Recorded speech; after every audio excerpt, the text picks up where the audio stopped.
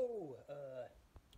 I was encouraged to do a video or a short video explaining or trying to explain what I thought about the podcast. I think it was like last week or almost 2 weeks ago. I just can't recall. I have to look and double check. But I thought that I think it's something that doesn't get taken advantage of enough for different groups of people who want to learn or different ways to learn how to advocate for one another, especially certain ones and stuff like that. I don't know, lack of better terms, but I thought it was a good experience. I really enjoyed.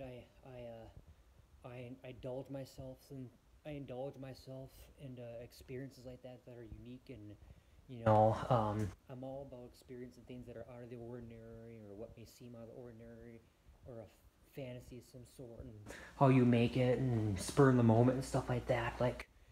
Um, it's about taking the small things and expanding on the unknown and making the most of what you can and stuff like that. And we definitely enjoyed that, and it's a good way to get confident and ways of when it comes to public speaking and speaking under certain environments that make you feel good, and it made me feel good and stuff like that. When you could hang out and joke around and spread the word on certain things and have fun while doing it. So and of course it's nice, connecting with the environment that I did and being invited. I thought the thing that kind of made me more encouraged to do it for sure was the fact that I got invited to do it, which is one thing which is what I like, because it gives me the courage to want to do that stuff and expand on it as well. So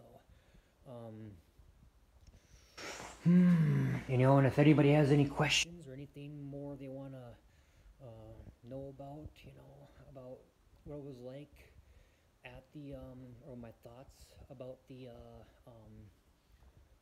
podcast, I mean, I'd be open to answer them and answer, and I mean, I can go over anything or anything else about the podcast, but I don't want to overdo it. So yep, that's my thoughts, or just skirting the surface. That's my thoughts. Appreciate it.